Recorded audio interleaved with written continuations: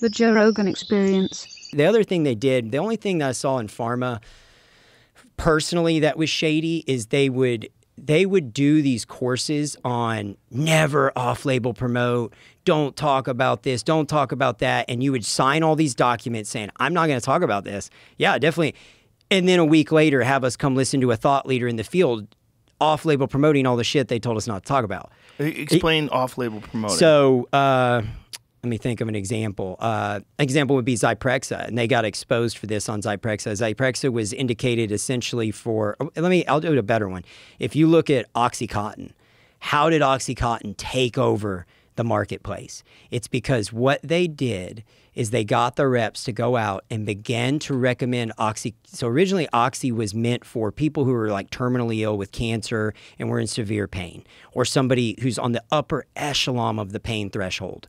And the goal of a company and a rep is to grow the market and to hit the number. And so when you go out, it's like, how do you grow the market? Well, we're going to grow the patient demographic. We're going to have to grow. We need the doctors to write more of this. So what they did with Oxycontin was they went out and started. It got to a point where they were literally promoting it for people with migraines, and they were pumping these pain pills into all these practices. Was this before or after it had been proven that it was highly addictive?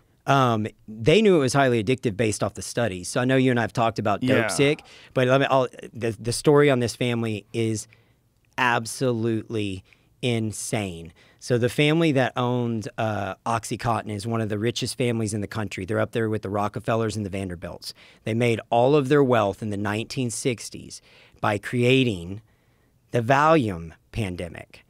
They launched Valium into the marketplace, told people that it was non-addictive, non-abusive, grew the market. They were writing Valiums for headaches, Valiums for knee, shoulder, elbow pain, and it created they went under governmental investigation. The government ended up investigating the family in the 60s and then jump forward. They get off. They buy their way out of that, jump forward, and this is another thing we'll talk about. There's so many data points. Their patent on hydrocodone was expiring.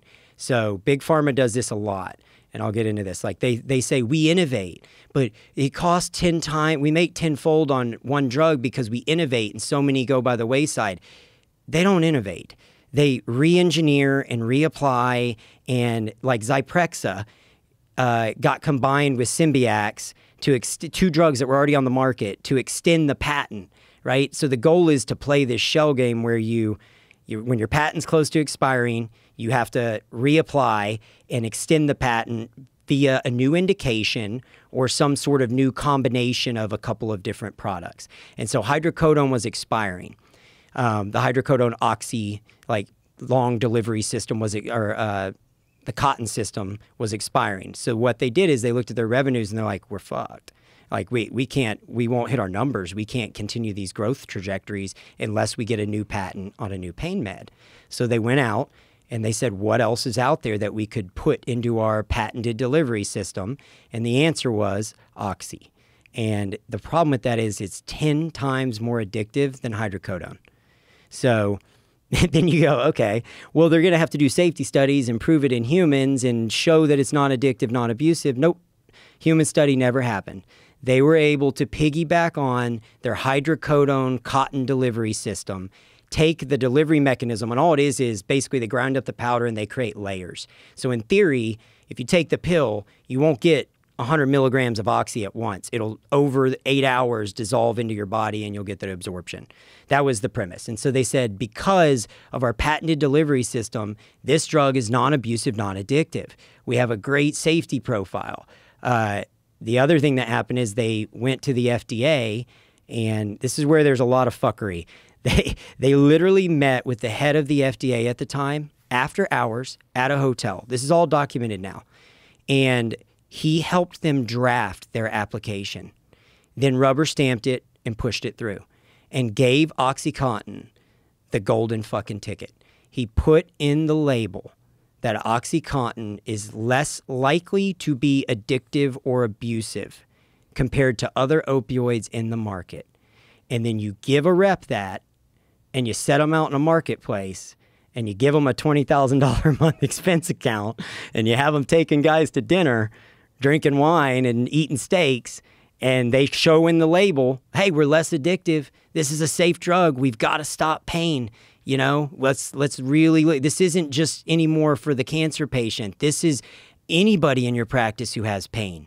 We're on a mission to stop pain. And all of them started getting addicted. I mean, it was rampant. Wow. And the system was trash because once you grind up the pill, you've just circumvented the delivery mechanism, and now it's super addictive because they're going to get high doses of an opioid.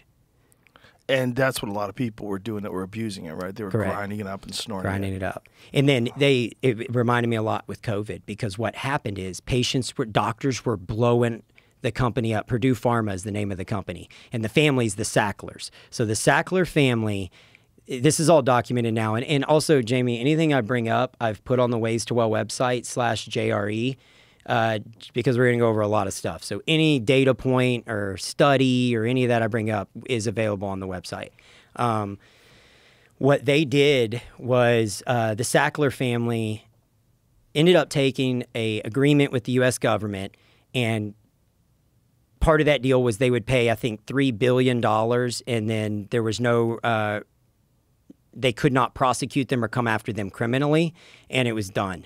So it was a settlement. Where's the $3 billion go? Well, they made, I think, 9 or 12 billion, 9 to 12 billion. I can't remember the number. But the three that I don't know if it goes to the family or the government. I don't know. I'm not sure where it all, if it went to the families of people. And this hits close to home for me because my brother died of opioids.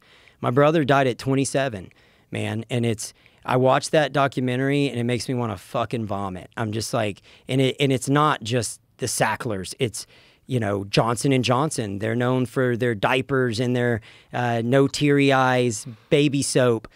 Johnson & Johnson made more than anybody during the opioid pandemic. They were literally growing.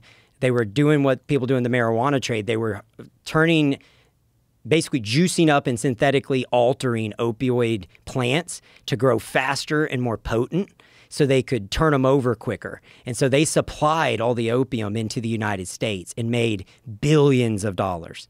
And the FDA, at this point in time, the DEA was getting involved, going to the FDA, going to all these governmental bodies and saying, look, this shit's getting crazy. Like, this is getting out of control. The addiction rates are through the roof.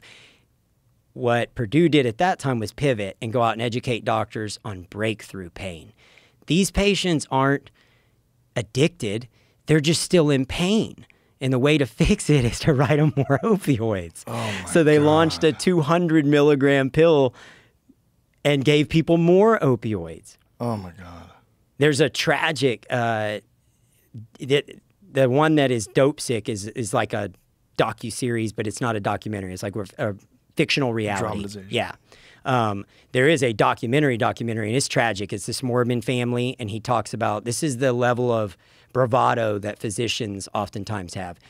His wife, they grew up Mormon, and they had been married. They had multiple kids, and the story is his wife got in a car wreck, injured her neck, and was doing okay. She was seeing a primary care doctor. And a neighbor said, you need to go to the pain clinic and go meet Dr. So-and-so.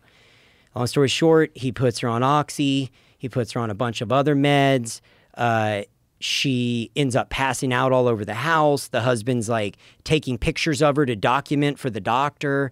And she ends up in the ER at one point. After she gets out, they put her in rehab. They get her clean again. And that doctor's practice reaches back out and asks to meet with the family and the wife. This is like a true story in this docuseries. And when the doctor meets with them, and I've seen stuff like this happen, the doctor said, I and I alone will make the medical decisions on my patient, not you. So are we on the same page here? And this guy said, I looked him in the eye and I said, yes, sir. Anyways, the guy's wife OD'd and died like literally a month later. Ugh. And so they're suing the doctor. They're suing his practice. So the doctor got her back on pills. Doctor got her back on pills. And what was his justification? This is where it gets so tough because when you're in it, like when I was in it, like erectile dysfunction and Viagra, like I said, Cialis, that's fun, right? But some of the drugs you are really passionate about. Like, and so I think I do believe that there's good and bad in every person, right? And sometimes people's egos get in the way. And he's probably been to course after course. I mean, the narrative they spin in this is he made hundreds of thousands of dollars in consulting fees from Purdue Pharma and was paid as a consultant, and over a time span made, I think, like $300,000 or $400,000 off Purdue Pharma. And so, of course, he's going to push Purdue Pharma's product. Right. Is the narrative. But what I saw a lot was you begin to drink the Kool-Aid and bleed the belief, if that makes sense. Like, we're changing the world. We're going to launch these pain meds, and they're going to help. Because you're being financially incentivized for it, so you have a reason to think. You have a reason to be skewed, and then you're opening the door to let yourself be educated in a biased manner. Does that make sense? You're only listening to half the narrative, and that's a problem. And a lot of times physicians are listening to the big pharma company rather than their patients. God damn. So, I mean, and I experienced that. Like, we had a drug, Strattera, and it wasn't like a dangerous drug. It was a really safe drug meant to treat children with ADHD. And I was passionate about it. Like, I believed in it because I fucking failed kindergarten. I literally went to pre-first. There were kids in my class with helmets because I was ADHD and dyslexic. And at the time, the only thing on the market was Ritalin. And they said, we want your son on Ritalin, or we're recommending that he goes to, like, special education, basically. So I had to go to a pre-first. And then I jumped forward. I'm 23 and had graduated college, and I'm making great money. And I see this drug that is non-abusive, non-addictive, that we could be using to treat ADHD in kids and have them not go through all the headaches that I went through as like an ADHD kid. I was like, this is amazing, instead of Adderall and all these stuff. And so you bleed it. Like, you get really passionate about it when you buy in, and nothing bad ever happened with that drug. It wasn't as efficacious as the company presented it to be. It didn't seem to work as effectively. Isn't that always the case, though? I mean, is there ever a drug other than Cialis, which really does what it advertises? Yeah. But are there, I mean, that's kind of always the case, that they exaggerate the benefits. Well, the biggest challenge is not only the exaggeration potentially of the benefits, it's if they begin to re-engineer or apply it to a different disease state. I'm trying to think of an example that would be a good one to give you. They can take a drug and the patent's about to expire. All right, so let's say they have a year left on the patent. At that point, the company will begin to say, how do we extend the patent so we can continue to get insurance coverage and get paid and hit our numbers for Wall Street? We've got to get another indication. So when they resubmit for a new indication based off just efficacy, they do not have to go back and do safety studies. And so they don't do human trials. And so what they're doing is they're piggybacking it, but the dosages may change. The disease states change. The patient populations changed. Yeah, it may have been safe, as an osteoporosis drug in 60-year-old women, but is it safe now that you're using it in a 20-year-old girl? That's the type of stuff that happens all the time. And the guy who approved Purdue Pharma, this is the craziest part, the one who helped them draft their agreement and all of that, guess where he went to work 18 months later? Purdue Pharma. Making $300,000 a year. Which is always the case, whether it's in the financial sector or in medical. Yeah. Right? That's what they do. Mm-hmm. They always wind up working for some enormous corporation after they set the regulations that would benefit that corporation. They get a cushy job. Yeah, I think it was 12 out of the last 15 heads of the FDA have taken jobs in private industry for big medical or big pharma. God. And so I will say, being behind the scenes, it's the same. I've heard you say this about police officers. 90% of people, I think, are trying to do good. They're good people. But there are outliers in every capacity of life, period.